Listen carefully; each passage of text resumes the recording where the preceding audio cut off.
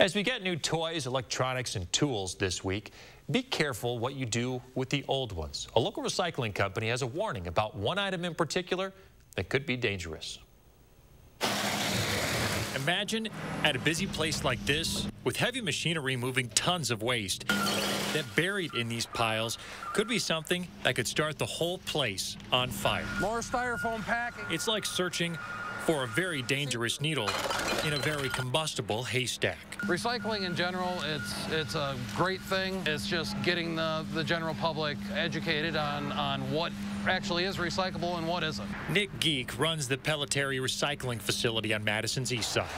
The stuff you put in your green recycling bin ends up here. They sort through about 200 tons a day. He hopes that needle never makes it here.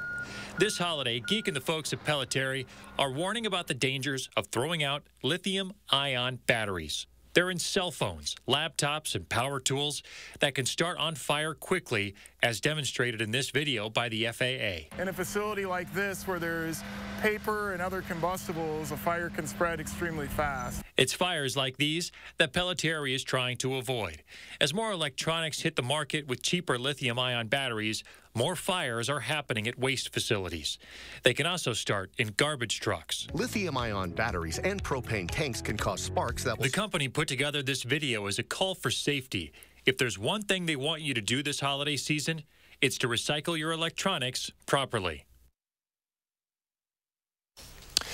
Now, you can recycle old electronics and lithium-ion batteries at Best Buy, Home Depot, Batteries Plus, or the City of Madison has a drop-off site, as do other municipalities. While I was there, they gave me a good tip on how to tell if your wrapping paper is recyclable.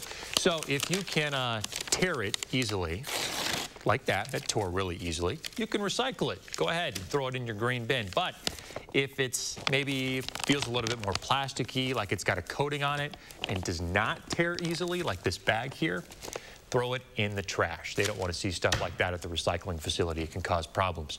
Also, they don't want you to recycle your old Christmas lights. Those can get caught up in their machinery and put their employees in a pretty dangerous place.